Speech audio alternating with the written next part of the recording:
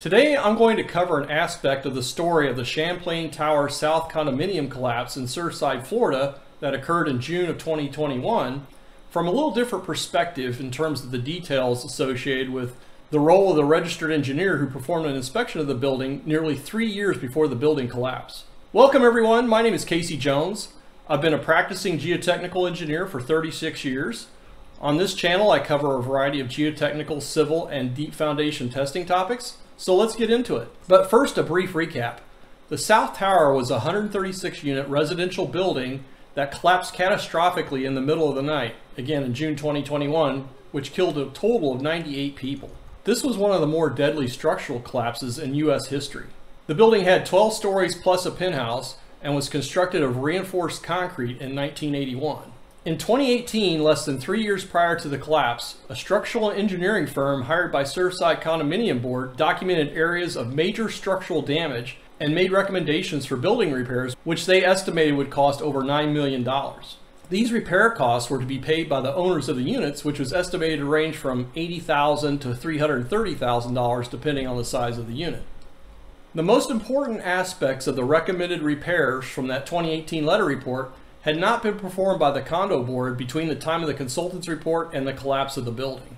It was this report, which was authored by engineer Frank Morabito, who is the founder and president of Morabito Consultants from Maryland, that I'll address in this video, bringing in the details of the report into the context of what might be considered the professional and ethical responsibilities for engineers today on similar projects.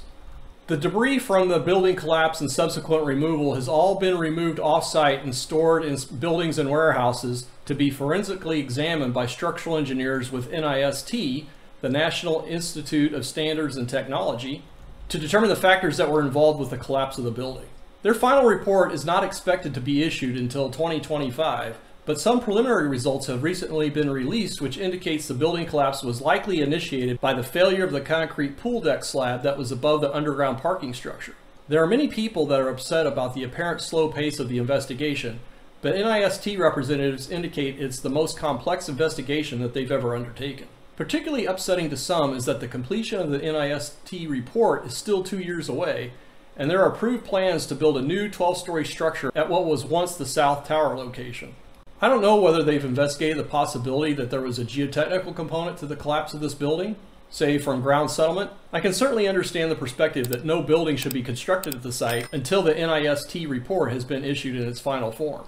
That 2018 report that was issued by Morabito Consultants indicated that there were numerous cracks and spalls of the pool deck slab and connecting building columns that was allowing infiltration of water that degraded the concrete strength and allowed the reinforcing steel to corrode. The NIST investigators have indicated preliminarily issues with both the original design and the construction methodologies for this building.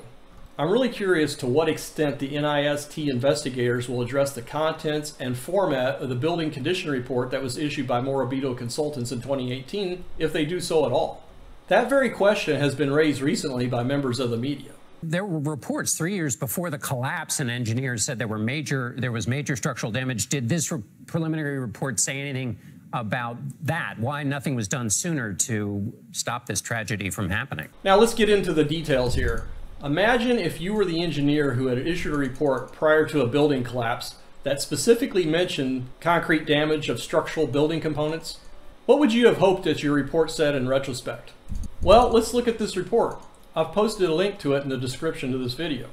The first thing we notice is that the report starts out with a discussion of a minor issue about improperly installed flashing, which was allowing water to infiltrate the units during hurricane winds. Then there is a discussion of cracking and spalling of concrete balconies.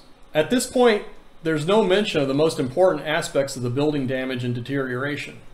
Next, there's a discussion about water infiltration through the window panes, and indicated that the window systems are near the end of their functional lifespan. Next, there is description of some cracking of the stucco in the building facade and the lack of proper supports for suspending window washing platforms. Near the bottom of page 6 in their 9-page report, there is a discussion about the concrete damage throughout the pool deck and entrance drive to the parking garage. This is the most noteworthy portion of the report in my opinion, at the top of page 7, which says, However, the waterproofing below the pool deck and entrance drive, as well as all the planter waterproofing, is beyond its useful life and therefore must be completely removed and replaced. The failed waterproofing is causing major structural damage to the concrete structural slab below these areas. Failure to replace the waterproofing in the near future will cause the extent of the concrete deterioration to expand exponentially. Also in the report, there's some details presented as to the procedures recommended for implementing these repairs. Then there's a rather pointed criticism of the original building architect for designing a flat rather than cambered concrete slab for the pool deck that allowed water to pond on the top of the deck. This water was apparently leading to leaching of the concrete constituents and was causing corrosion of the reinforcing steel. The report concludes by talking about abundant cracking and spalling of varying degrees of the concrete structures in the parking garage. So let's take a bird's eye view of all this. And it reminds me of the old saying about burying the lead, as they used to say in the newspaper business, as the report did not contain any warnings about observation of major structural damage to the building at the beginning of the letter report. Also, there were no warnings in the report about the potential consequences associated with the observed building problems. There have been media accounts that the residents of the collapsed building had not been told by anyone about concerns of major structural damage to the building. So do you think that this report was merely poorly written by saving the most important aspects of the observation of major structural damage for the end of the report? Or do you think the letter was written in such a way as to slowly break the bad news of the extensive and disruptive repairs that would be needed to the building? To me, I thought it was interesting that there was no mention of the estimated repairs in the body of the letter report, but apparently was included as an appendix. In the closing paragraph of this report, there's this sentence: MC is available to further discuss the recommended repair work and how it coincides with the owner's desires and constraints. Now, does this suggest the possibility that the condo association would be constrained in what they could or would spend for repairs? There's no discussion of the life safety aspects of the structural deterioration that was observed, except to note the cracked pool deck pavers do not appear to pose a hazard to the building occupants and were in no need of repair at that time. So presumably a potential tripping hazard. But again, that's the only mention in the report about potential impacts to individuals related to the structural condition of that building. Immediately prior to the catastrophic failure of the building, a tourist took this video of water pouring through the pool deck slab and running into the parking garage, along with pieces of broken concrete which formed piles of debris on the garage floor. They also reported hearing loud crashing sounds. All indications are that when this floor slab collapsed, the rest of the 13-story building, along with its occupants, came crashing down into a giant heap. So why didn't the engineer make more direct and urgent statements about the implications of the building damage from their observations? The short answer is, I don't know. In my own practice, I've had to deliver bad news to clients that would result in construction delays and expensive repair costs. My style is to present such news candidly and directly at the very beginning of my letter reports, and then I follow up with discussion over the phone or in person.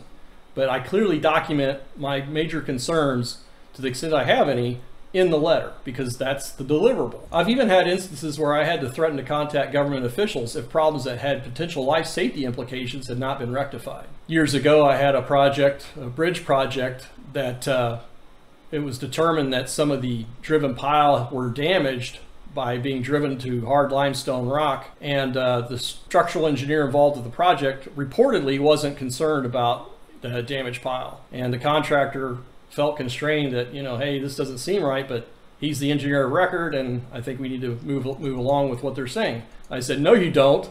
Those piles need to be removed, and if you don't take them out, I'm going to have to notify the city.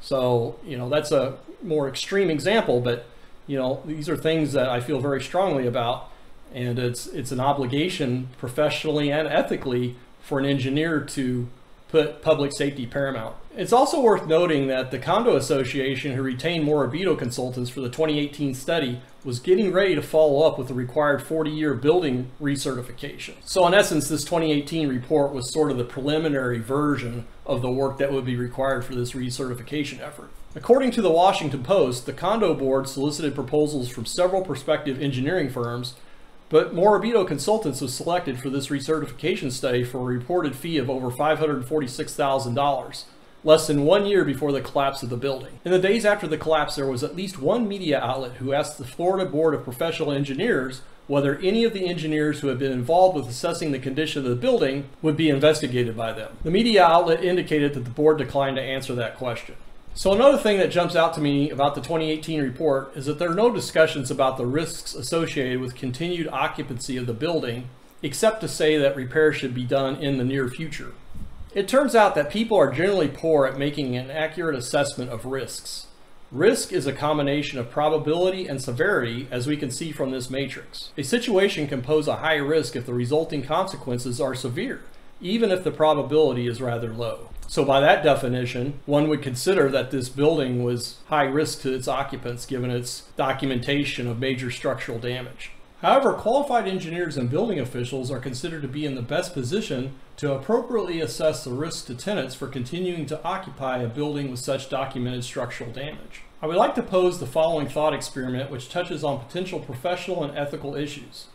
Let's say that this report had been written in a much stronger manner to suggest that the building was no longer fit for occupancy until the necessary repairs had been made. The engineer could have recommended that the occupants be evacuated and that a more extensive and perhaps invasive investigation and monitoring program be implemented.